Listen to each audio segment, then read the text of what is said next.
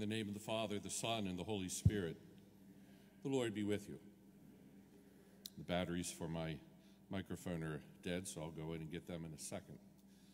Let us pause at the outset, reflect upon God's goodness to us, and seek his mercy and forgiveness for the times we have sinned.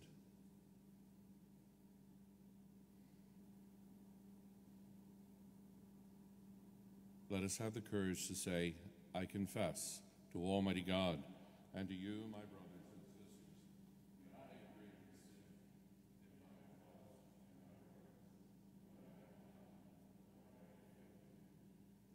thoughts and my words, what I have done,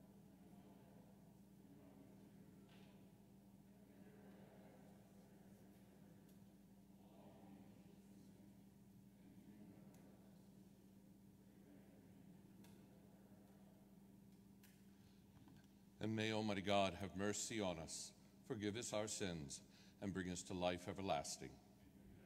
Lord, have mercy. Christ, have mercy. Lord, have mercy. Let us pray. Grant us, O Lord, we pray, that the course of our world may be directed by your peaceful rule, and that your church may rejoice untroubled in her devotion. Through our Lord Jesus Christ, your Son, who lives and reigns with you in the unity of the Holy Spirit, one God, forever and ever. Amen.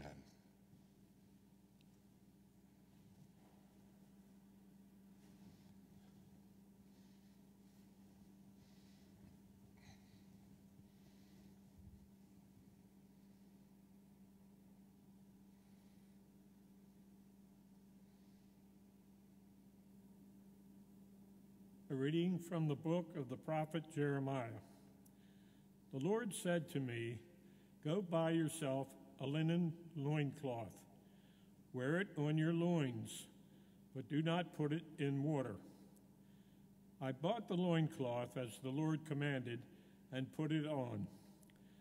A second time the word of the Lord came to me thus, take the loincloth which you bought and are wearing, and now go to the Parith. There hide it in a cleft of the rock.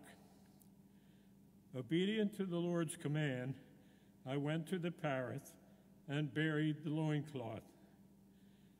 After a long interval, the Lord said to me, go now to the Parith and fetch the loincloth which I told you to hide there. Again I went to the Parith, sought out and took the loincloth from the place where I had hid it, but it was rotted, good for nothing.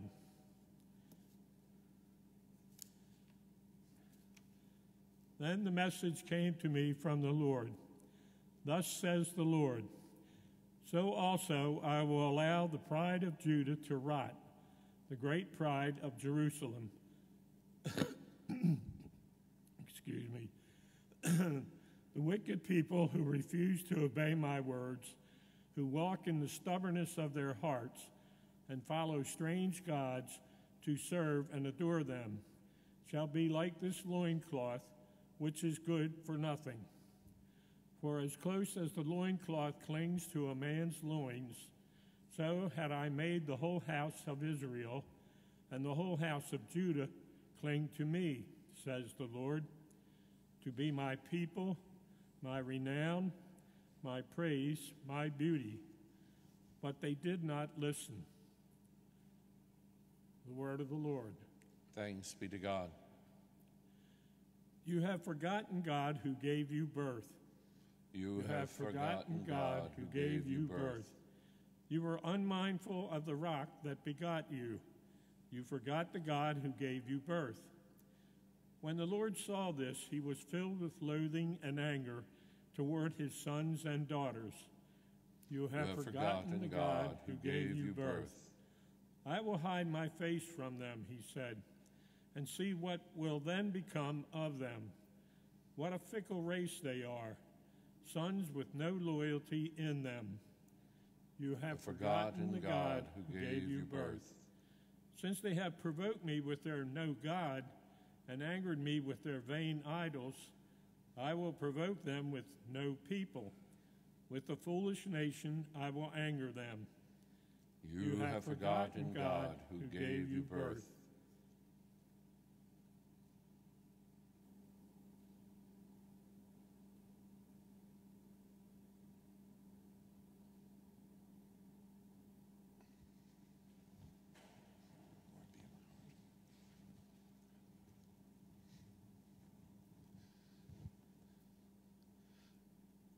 Alleluia, alleluia. The Father willed to give us birth, and by the word of truth, that we may be a kind of first fruits of his creatures. Alleluia, alleluia. The Lord be with you. A reading from the Holy Gospel according to St. Matthew. Jesus proposed a parable to the crowds. The kingdom of heaven is like a mustard seed that a person took and sowed in a field. It is the smallest of all the seeds, yet when full grown, it is the largest of plants. It becomes a large bush, and the birds of the sky come and dwell in its branches. He spoke to them another parable. The kingdom of heaven is like yeast that a woman took and mixed with 3 measures of wheat flour until the whole batch was leavened. All these things Jesus spoke to the crowds in parable. He spoke to them only in parables, to fulfill what had been said through the prophet. I will open my mouth in parables, and I will announce what was lain hidden from the foundation of the world. The gospel of the Lord. Praise to you, Lord Jesus Christ. You know, sadly enough, and I think we all know this, that familiarity breeds contempt, so to speak. Or when we hear something or the same story over and over again, have you ever had one of those friends who tells the same stories over and over again? And what do? Sometimes we're polite enough to listen and smile and shake our heads, but in our minds, we're wandering off. Sometimes it happens with the gospel passages. We hear certain stories over and over again, and we let our minds wander. But like anything in life, if you think about a piece of art or a piece of music, or if you look at some of the movies we may have seen during our lives, I love going back and seeing old movies and noticing different things, and it kind of sparks something different in our minds. It's the same thing with our gospel passage today. We've heard this gospel passage many times over our lives. As a matter of fact, we've heard it about 3 times this past summer, the mustard seed. And we might let our minds wander, and we forget that there's always truth. There's always certain nuggets of treasure or truth within these parables that can pop out at us and how they can be explained. I was listening to Monsignor James Vlon, who is a priest, talking about this parable. And he said it in such a way, it made sense and it was obvious. But the way he explained it was when he was younger, and of course he's Italian, and he said he used to go to a certain pizzeria, and when he was younger, a younger priest, and he always loved their pizza. And he went up finally to the owner of the pizzeria would never give out the secret until one day the owner said, it's anchovy sauce, anchovy paste that he puts within the sauce. And from that day on, Monsignor Vlon started making his own pizza with that secret ingredient of anchovy sauce, the anchovy paste in the sauce. And he reminds us that it's the little things in life that spark so much beauty. God has set so many seeds, planted so many seeds in our lives. Have we nurtured those seeds? Have we done things? It's the small things in life. To kind of nurture those seeds that God has planted long ago, maybe what we need to do is to start doing little things, small acts of kindness, little things for the Lord, and seeing how they grow. Today, look at your life. Where are you going? What have you done? What will you do? Maybe go out and start putting little seeds in people's minds of beautiful things, of wonderful opportunities, of kindness, and see how far it'll go for the kingdom of God. Let us stand and bring before our Heavenly Father our prayers this day. We pray for Holy Mother Church. May the Lord bless us, protect us from all evil, and bring us to everlasting life. Let us pray. Lord, hear our prayer. For our national and local representatives, may God grant them compassion to see his face, and the most vulnerable whom they serve. Let us pray. Lord, hear our prayer. For the sick, especially those who lack adequate health care, support and strength and spirit, let us pray to the Lord. Lord, hear our prayer. For our faith community, may God look graciously upon us in our most need. Let us pray.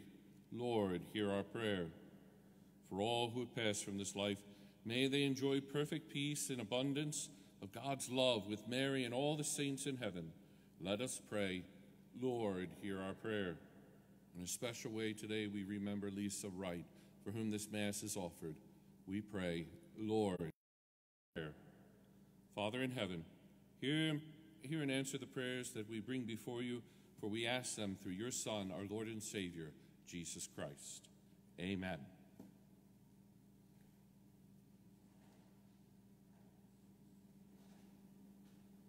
Blessed are you, Lord God of all creation, for through your goodness we have this bread to offer, which earth has given, human hands have made, and will become for us the bread of life.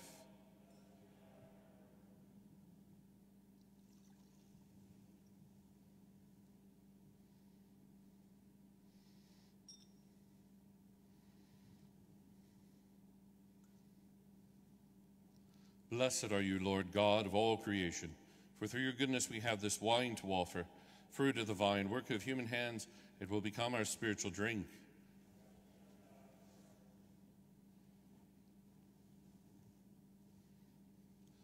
Pray, my dear friends, that my sacrifice and yours may be acceptable to God, our Almighty Father. May the Lord accept the sacrifice at your hands for the praise and glory of his name, for our good and the good of all his holy church. O God, who provide gifts to be offered to your name and count our oblations as signs of our desire to serve you with devotion, we ask of your mercy that what you grant us as a source of merit may also help us to attain merit's reward through Christ our Lord. The Lord be with you. Lift up your hearts. Let us give thanks to the Lord our God.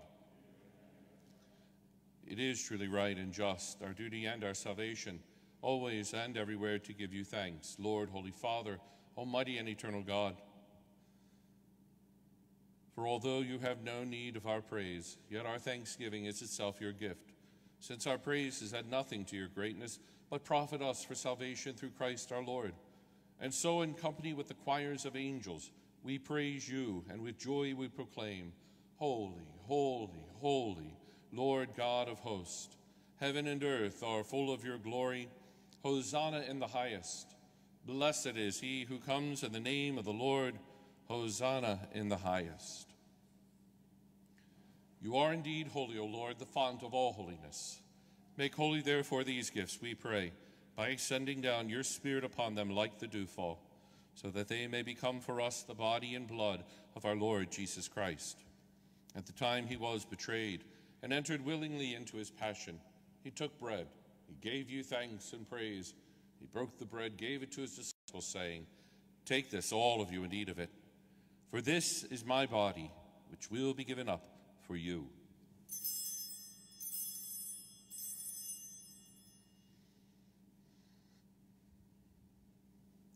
In a similar way, when supper was ended, he took the chalice. Again he gave you thanks. He gave it to his disciples, saying, Take this, all of you, and drink from it. For this is the chalice of my blood, the blood of the new and eternal covenant, which will be poured out for you and for many for the forgiveness of sins. Do this in memory of me.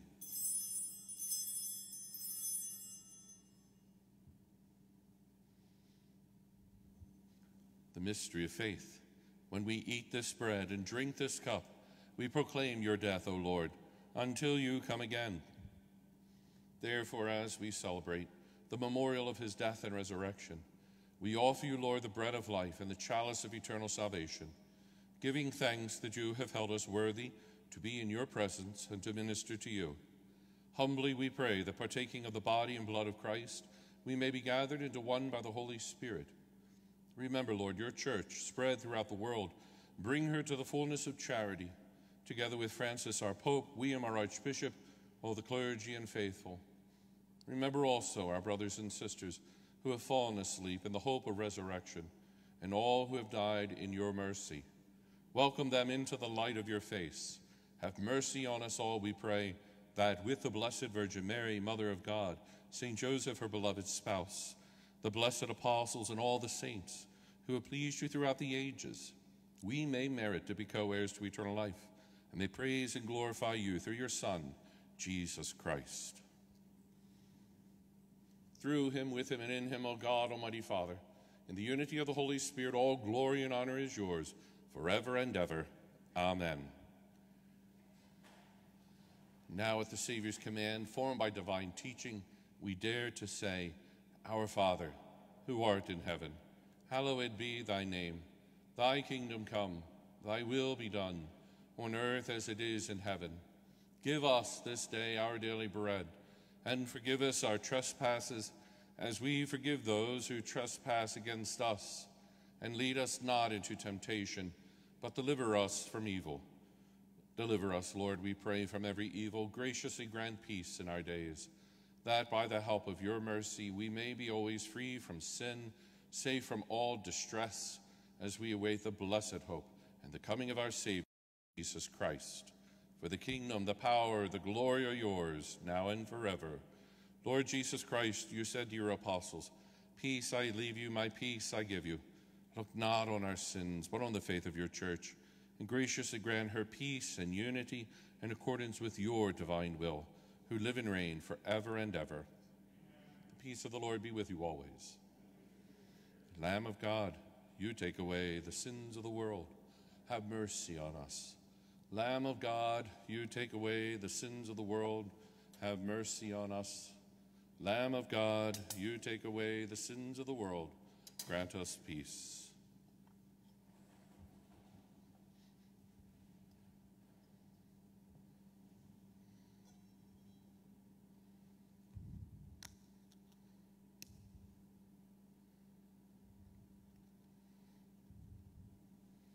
Behold the Lamb of God, behold him who takes away the sins of the world.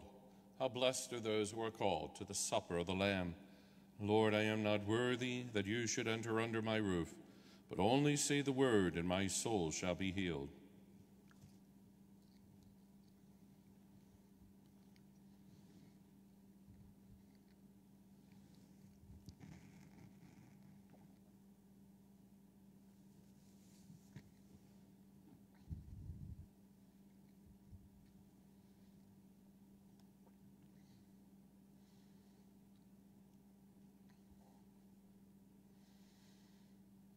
I will sing to the Lord who has been bountiful to me, sing psalms to the name of the Lord Most High.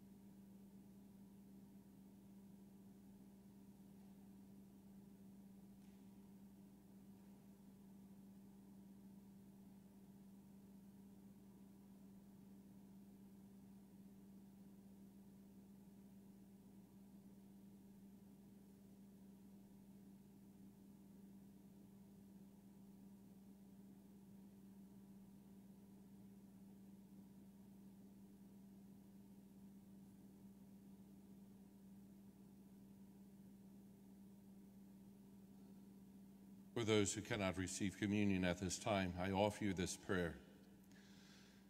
My Jesus, I believe that you are present in the most holy sacrament of the Eucharist. I love you above all things, and I desire to receive you into my soul. Since I cannot at this moment receive you sacramentally, come spiritually into my heart. I embrace you and unite myself wholly to you. Never permit me to be separated from you. Amen. Let us pray. Nourished by your saving gifts, we beseech your mercy, Lord, that by this same sacrament with which you freed us in the present age, you may make us partakers of life eternal, through Christ our Lord. The Lord be with you. May Almighty God bless you all, the Father, the Son, and the Holy Spirit. The Mass is ended. Go in peace. Saint Michael, the Archangel, defend us in battle. Be our protection against the wickedness and snares of the devil. May God rebuke him, we humbly pray. And do thou, O Prince of the heavenly host, by the power of God, cast into hell Satan and all evil spirits who prowl about the world, seeking the ruin of souls.